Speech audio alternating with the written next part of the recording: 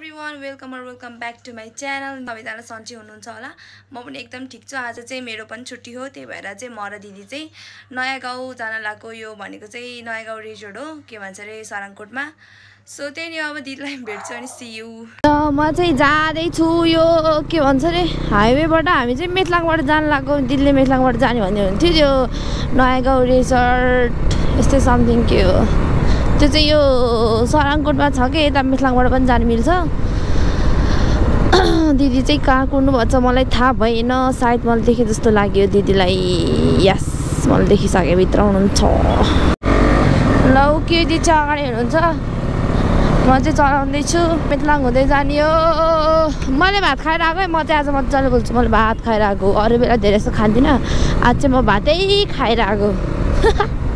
म त खै त्यो भिडियो पहिलाको जस्तो चाहिँ खासै हाल्दिनँ नि त, त्यो कहिले कहिले हाल्छु। अनि त्यही भएर बोल्दा नि अर्कै हुन्छ ट्युन, मेरो ट्युन नै के अर्कै भइजान्छ कि।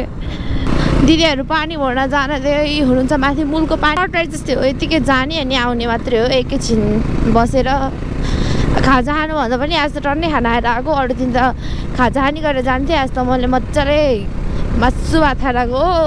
मोटा आएछ भनेर कमेन्ट गर्नुभएको थियो यार। के गर्ने अब म मोटाएँ कि लास्टै मोटाएँ म। कति लगभग 4-5-6 किलो। पहिला त म यस्तै 55-56 केजी जति थिएँ म सुरुमा राइड जाने बेलामा। अनि आजकल त 60 प्लस भइसक्यो। भन्छ आफै सोच्नु म कस्तो मोटाएको छु। मलाई टिप्स दिनु न यार, कसैले कस्तो झ्याउ भयो हेर्नु न, डाँडा काँडा हरियाली। ल अलिकति माथि गएर भिडियो बनाउनु। ल हामी चाहिँ यो मेथलाङबाट अगाडि आइसक्यौँ। दिदी पछाडि हुनुहुन्छ। ए कस्तो दामी देखेको बादल। यताबाट त्यो म पहिला एकचोटि आइरहेको थिएँ, त्यो हरिहर डाँडा समथिङ यस्तै डाँडा छ कि यता, खै कताबाट हो थाहा छैन रहेछ। दिदीले पनि सोध्दै जानुपर्ने रहेछ। सो त्यही नै हो। ऊ दिदी अगाडि जानुभयो, सोध्नलाई होला सायद, थाहा छैन नि त बाटो हामीलाई।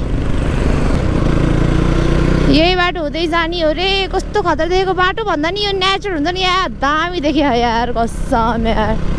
वाउ वाउ, घाम पनि टिलिक्क लाग्यो के।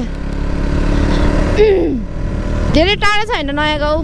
त्यो रिजोर्टको नाम चाहिँ नयाँ गाउँ हो, तर ठाउँ चाहिँ सारङकोटमा हो। अनि मेथलाङबाट पनि जानु मिल्छ नि त सारङकोट। सो त्यही नै हो, अरू त केही होइन। मान्छेहरू एउटा दुइटा हिँडिराख्दो रहेछ यता, त्यति धेरै मान्छे चाहिँ नहेर्दो रहेछ। दिदी त कुदाएर कहाँ गइसक्यो, म भिडियो बनाउँदै थिएँ। ए यो बाटोहरू मलाई याद छ यार, त्यो हरियो डाँडा जाँदा गएको यो बाइक पहिला नि ए हुन त्यो ठाउँै त्यही राख्ने होला, तर याद चाहिँ छ मलाई। ताल कस्तो दामी देखेको यार। वाउ यो लेक साइड हो कि बेगनास्थल? यो लेक साइड हो यार, सरी यो लेक साइडको ताल हेर्नु न। वाउ क्या खतरा देखेको यार। यो मेरो क्यामेरामा देखाइन यार। ए यस्तो गर्छ यार, देखियो है बल्ल है तेरि। यो चाहिँ खै यता कताको हो, यो के हो? So let's go. ए बा यो कहिलेको के हो भने कुन ठाउँ हो? यो फर्स्ट टाइम आएको यार यो बाटो त। आमा अङ्कल रेस्ट गर्दै हुनुहुन्छ बाटोमा, रेस्ट। यो बाटो त दामी लाग्यो यार कसम यार। कहाँ हो जङ्गल बाटो। राइड हो त कहिले काहीँ एसएबी हो भने जस्तो। हेर्नु न यार दामी छ यार। कहाँ हो, कहाँ आयो के थाहै होइन। ओमा के हो?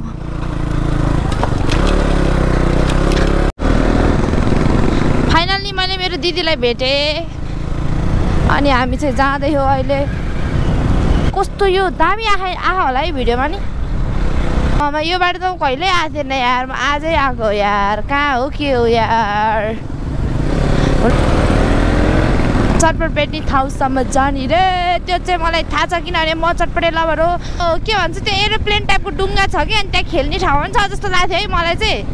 मान्छेहरू चाहिँ त्यहाँ बस्ने गरेर जान्छ, तर हामी त अब नजिक हो नि त, त्यही भएर सो मैले दिदीलाई बसेन बस्ने गरेर जाऊँ भनेको। दिदीले फेरि त्यहीको त्यही पनि भन्नुभयो। सो ओके छ त भनेर चाहिँ हामी जाने हो अनि फर्किने हो। वेट कहाँ हो बाटोमा ट्याक्सी दादा? ए बाटो त दामी हो यार, यस्तो जङ्गलको बाटो। मेथलाङबाट ज्याम्मै सारङकोट आउँछ है साथी हो। कस्तो दामी देख्यो कि क्लाउड त आज त। ए आमा दामी देखा क्लाउड कसम यार ढाटेको होइन मैले सरी मेरो भोइसलाई इग्नोर गर्नुहोला तर यो भ्यूको मजा चाहिँ लिनु होला यहाँ हेर्न कस्तो दामी क्लाउड यहाँमा सही देखियो है सराङकोट बस स्ट्यान्ड अनि बस राख्ने ठाउँै छैन त त्यहाँ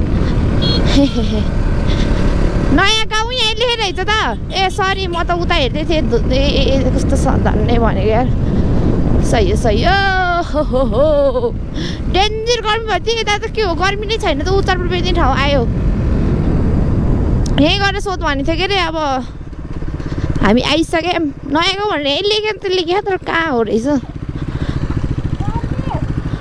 सुन्दैन त यहाँबाट माथि जाने बाटो अनि यहाँ चरपट अनि चरपट ठाउँबाट यहाँ तल यहाँ बोर्डमै नयाँ गाउँ एडभेन्चर फार्म रेजोर्ट भनेर लेख्नु भएको रहेछ 550 मिटर तल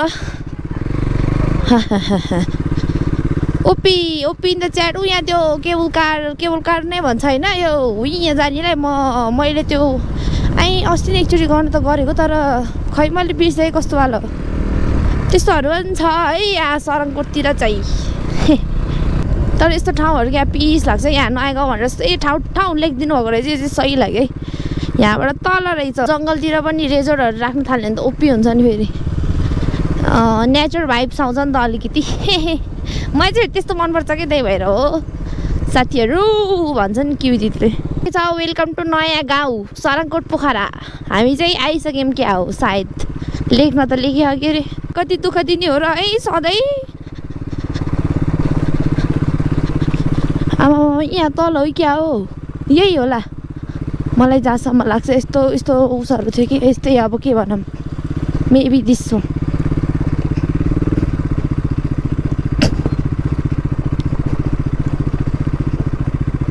सो यही नै रहेछ हामी लास्ट पोइन्टमा आइसक्यो मेरो ड्वाङ्ग ठोक्यो क्या हो यार तल वेलकम टु नयाँ गाउँ दुईचोटि भने यार मैले तर नेभर माइन्ड यहाँबाट भित्र रहेछ उयो तल जान्छु त यार म त कस्तो दामी यार तर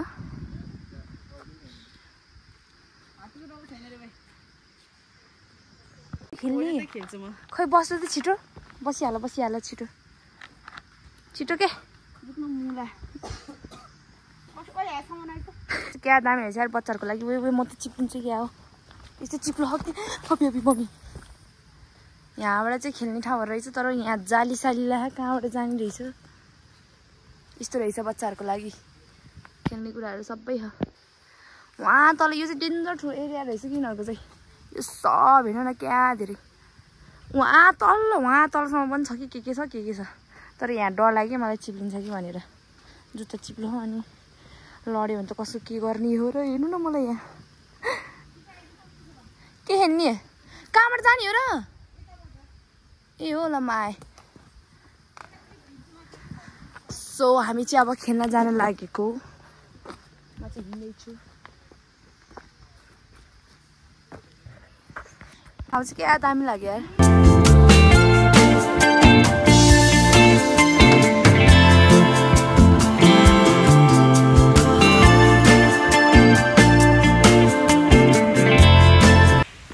अघि चाहिँ मैले इन्ट्रोडक्सनमा अर्कै कपडा लाग्थ्यो अहिले चाहिँ मैले अर्कै कपडा लाग्छु किनभने यस्तै हो म हामी चाहिँ यो ब्रिज छ कि यहाँ एउटा अनि त्यही जान लाग्यो भिडियो बनाउनलाई दिदी हेर्नु उहाँ गइसक्यो तल पनि दामी खोला लेक साइड देखिन्छ यहाँ त कस्तो दामी लाग्यो मलाई त साँच्चै दामी लाग्यो यहाँ त बस्ने गरेर आउनुपर्ने हुन्छ घाम चर्कियो यो खोला टाइपको के रहेछ कल्ला दामी पानीको आवाज आयो कि यहाँ पुल चाहिँ यही नै हो सानो रहेछ त्यो भिडियोमा त क्या ठुलो देखेको थिएँ सो म चाहिँ पुलमा यस्तो हो कि यो के हो यहाँ हामी भिडियो बनाउँदैछौँ आमामा डर लाग्ने यार अनि यहाँबाट तल चाहिँ यो खोला के हो यस्तो सानो टाइपको झर्ना यो खै के हो मूलको पानीहरू खाने टाइपको थाहा भएन त्यस्तैमा छौँ हामी राम्रो लाग्यो